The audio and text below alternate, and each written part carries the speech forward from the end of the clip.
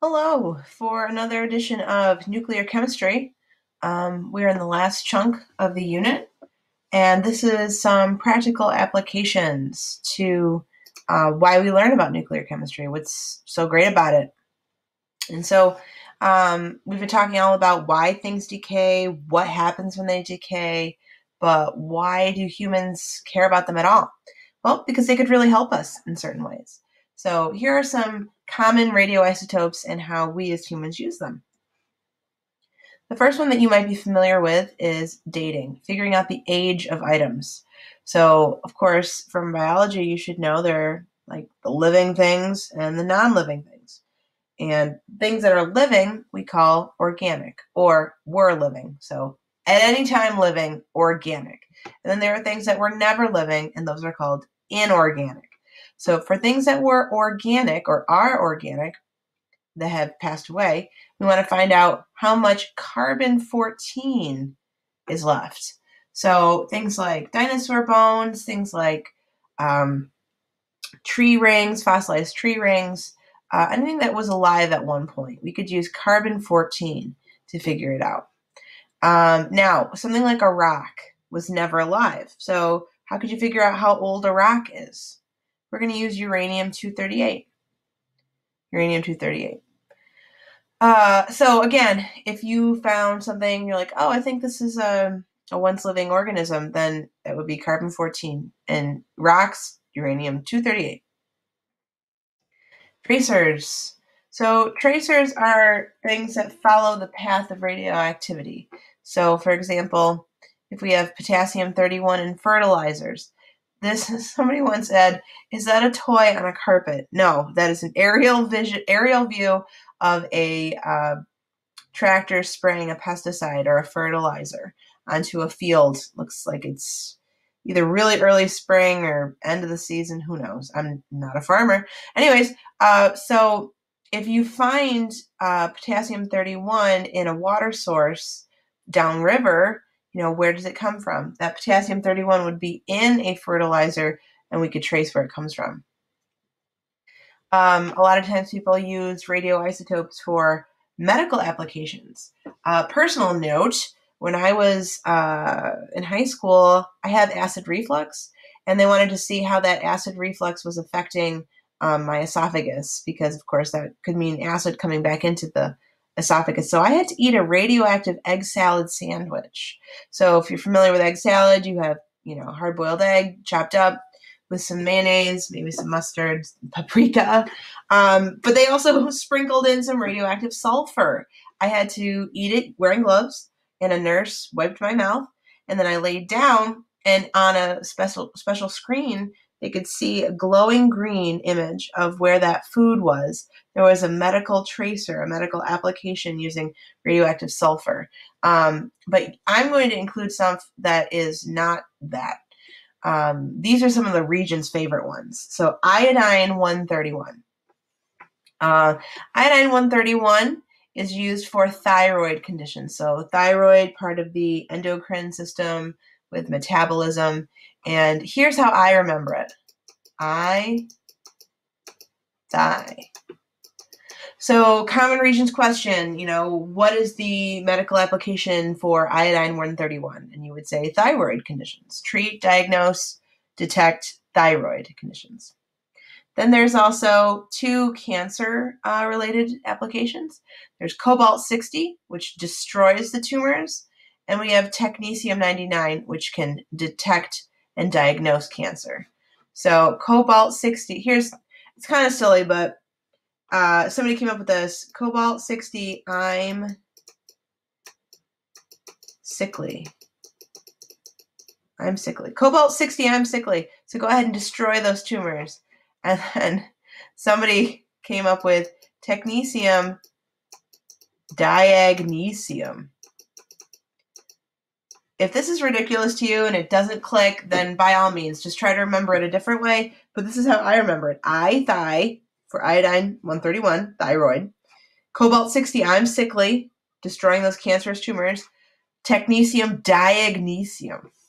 It sounds ridiculous, I know. Obviously, for all the good that radiation can do, it can also pose harm. Some people might be familiar, back with the cancer portion, is there is something called chemotherapy, and chemo has to do with chemicals, and a lot of times they couple chemotherapy with radiation therapy. So obviously radiation is used to help kill cancers, but what does it also do? It helps to destroy your healthy tissue. So when you undergo radiation treatments for cancers or other things, you might experience other, not so great side effects, like your healthy tissues being destroyed as well. They are constantly in the medical field trying to target those therapies to more accurate places so that they don't kill your good stuff. But again, that is still in the discovery phase.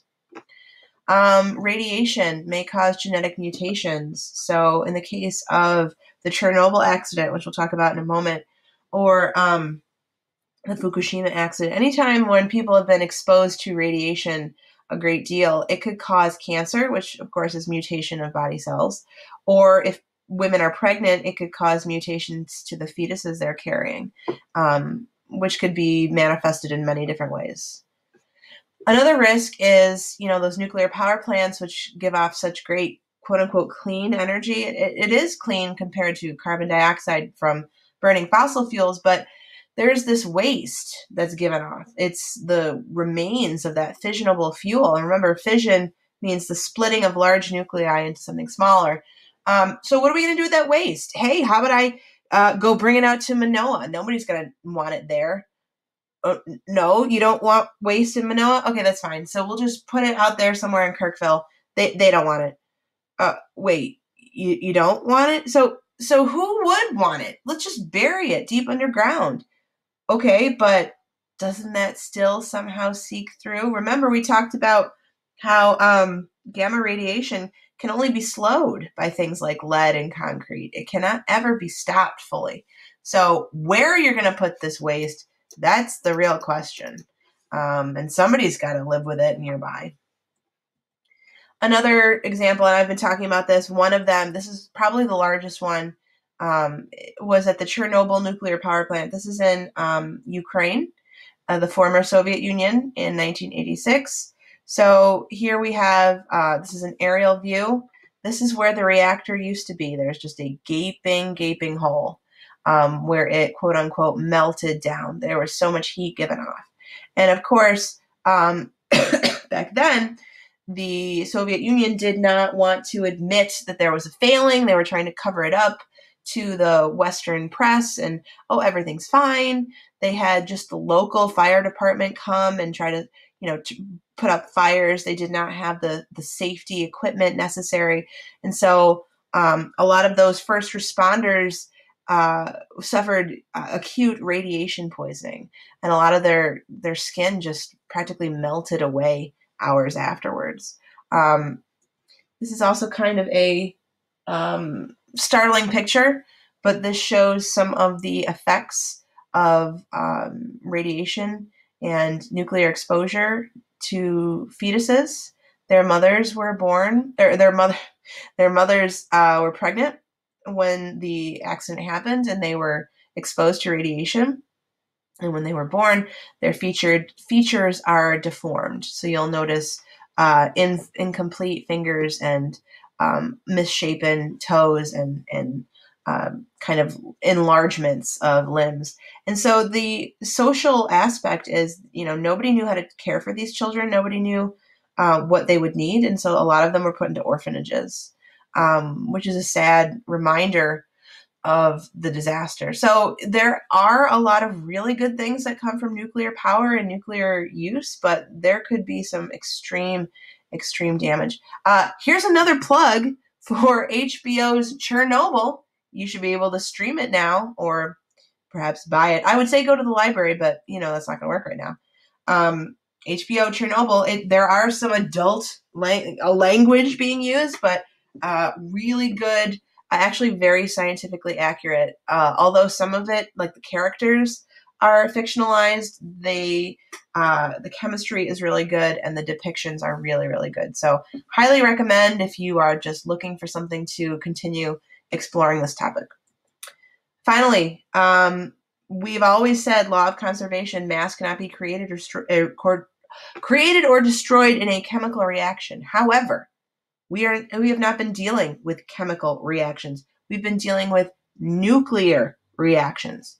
So, in a nuclear reaction, mass can be converted to energy. In a nuclear reaction. So, a mass and energy relation.